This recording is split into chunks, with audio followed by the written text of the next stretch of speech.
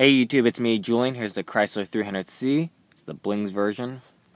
This one's from the HW Art Cars, 2016. There's the card art if you want to check that out. It also says best for track or track stars, because it is the international card. I think the US card says best for track.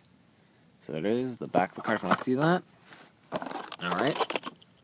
So I think this thing's super awesome. For when I was a kid, I really dig the Blings. I think this is like the only Blings car that Hot Wheels still makes. So glad to see it still around.